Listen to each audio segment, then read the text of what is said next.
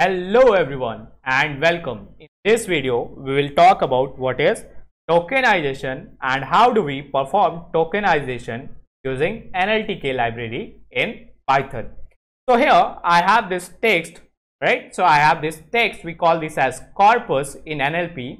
So we have hello everyone, Codegnan welcomes you all, right? So here if you perform tokenization, here each and every word is going to be have some tokens. So each and every word you are going to split it and store this as a token, right? So in your corpus, whatever word that you are going to have tokens and you are going to store that into a list format.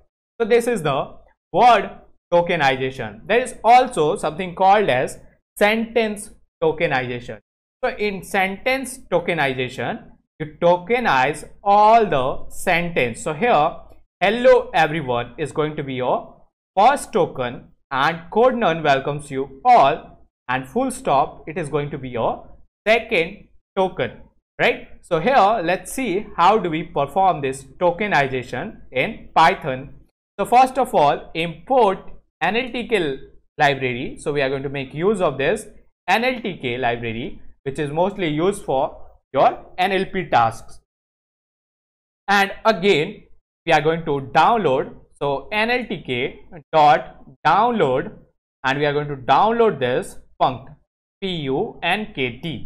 So this is a library that you have to download to tokenize your sentences and word, and we are going to make use of it, right?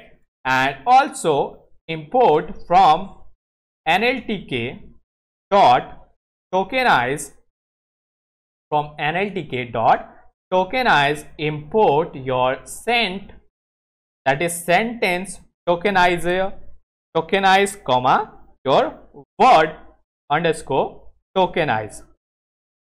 Alright, now let's run this. So it is going to take a while to download it. Now we have downloaded the punkt to root NLTK data folder. Alright, then we have this package punkt is already up to date. Alright, so now let's understand how this tokenization works. So first of all, let's perform the word tokenization. So we are going to make use of this word tokenize from this NLTK, right? So you just have to write word underscore tokenize your text here. So your text here, that is your data. So we have this data in variable text, right? And now if I run it, you'll see that we have a list, and each and every word and character has been tokenized, right? So here we have a list, and in list we have these words. This is hello, then everyone, then we have full stop, then Codegnan, right? Then we have exclamation mark, then welcomes, then we have you, all, then full stop, right? So this is your word tokenization. Also similarly, perform sentence tokenization, we can write sent tokenize, and here you pass this data, that is text, inside this braces.